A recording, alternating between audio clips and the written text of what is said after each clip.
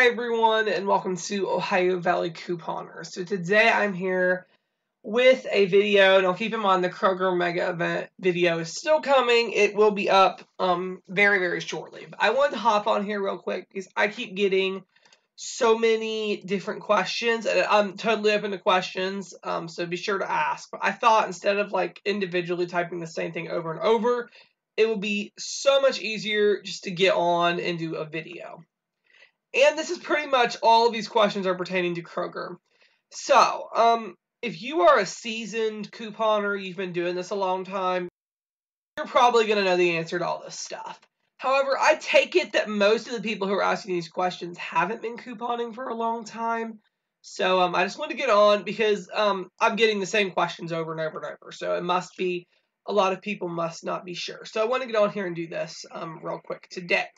So the first one that I have been getting a lot is pertaining to the Kraft mayonnaise at Kroger. I did in my preview video about how it's on sale for we got $1 off 2 coupon in the 513 Smart Source. I've gotten quite a few people who have asked like, where do I get this coupon at? Okay. So when I say the 513 Smart Source, that is referring to the Smart Source insert that came in the 513 newspaper. So, in our newspapers, we get 3 different types of inserts, and that varies each week. On the front of the insert, it will have the title. So, there's Retail Me Not, Smart Source, and the P&G Brand Saver. From that 513 paper, there's a little booklet, the insert book, and it says on the front, Smart Source. So that is where you get the coupon. If you didn't buy the 513 newspaper and you're a newbie, you still can get the coupon. You just have to purchase it online through a clipping service. So you can either go to clip2save.com or the couponclippers.com if you want to purchase it. Really, there's no other way to get the coupon now. So if you don't want to buy it from a clipping service and you didn't get the 513 Smart Source, you can't get the coupon anymore. So I hope that makes sense. And I don't want to sound like I'm upset about getting these questions. I'm glad to answer your questions. I just thought, like I said, I've been getting this question a lot, so I thought it'd be easier to just throw it in this video.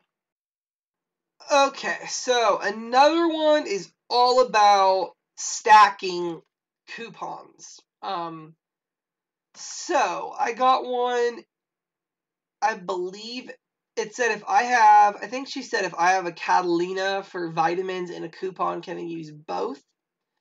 Okay, here is how you can tell. If any coupon at Kroger says store coupon on it, it would say that at the top of the Catalina.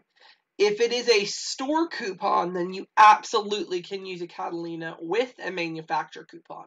However, if the Catalina says manufacturer coupon, you cannot use 2. So, the Catalina coupon must be a store coupon in order to use it along with the manufacturer's coupon. And as I said, it indicates this at the top of the coupon with where it has the expiration date and everything.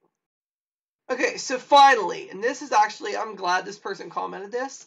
They said they had a PLE for buy 2 Tostitos and then get a salsa for free. So this person said, do you think it'll stack with the promotion? So if anyone else is having questions, I think a lot of people are wondering like what'll stack and what won't.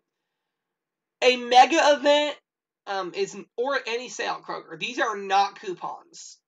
They are just store promotions. And that is the same with a store coupon. A store coupon really isn't a coupon that they're going to send away and get the money back for.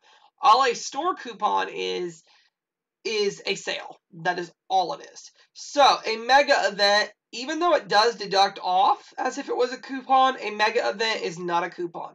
So the discount that you are getting on those Ruffles chips that makes them $1.99, that is not a manufacturer coupon. That is a store coupon that Kroger is deducting off. So, since this mega event is not a coupon, it is just a sale, you can absolutely stack any manufacturer's coupons with it.